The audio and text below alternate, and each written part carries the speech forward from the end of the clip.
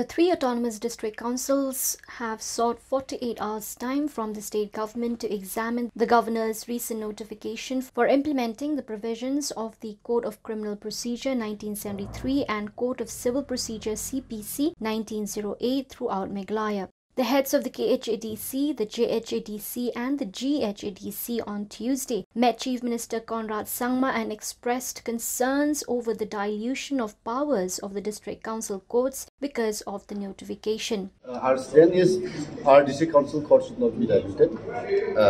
The power which we got since the inception of the constitution should not be diluted. We have a village court, district court, and we just apply in the district court the spirit of CrPC and CPC, not the letter. And in the village court, we don't apply the spirit of CrPC and CPC. So that should not be diluted, and we are in the same line with the KHADC and GHADC. This should not be diluted.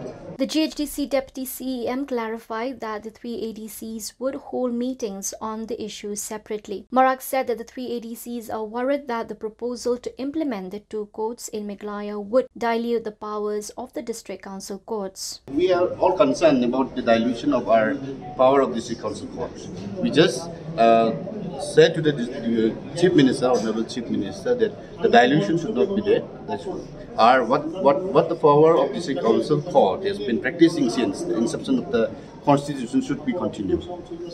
These are our concern. Echoing similar concern, KHDC Chief Ditoswer Khan said that the Chief Minister has assured them that the powers of the district council courts will not be diluted. Meanwhile, Chief Minister Conrad Sangma said that there was no question of diluting or infringing upon the judicial powers of the district councils. Steps taken or suggested by the government are only to regularize the overall functioning of the judiciary. He observed that the powers conferred upon the deputy commissioners earlier were drawn from the 1973 code. There is no question of diluting or infringing into the powers of the judicial powers of the district council, and that whatever steps are being taken right now and are being suggested by the government is only to regularize the overall functioning of the judiciary, where the separation of the executive from the judiciary has taken place. And the executive earlier used to take up cases, and that those powers were conferred, or they used to draw them from the 1937 Act. Once the judiciary and the executive was separated, the ADC judicial did not have the powers to continue, and hence the judicial magistrates came into being. And the fact that the judicial magistrates today are taking up cases, they have to be conferred power under some provisions.